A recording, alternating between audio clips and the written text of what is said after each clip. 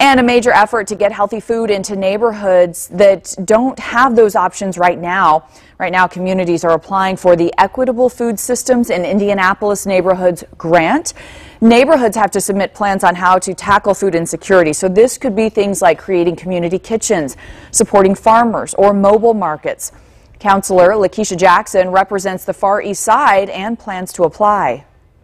In an area that is a food desert, it's a no-brainer for us. I think we should be at the top of the list for consideration.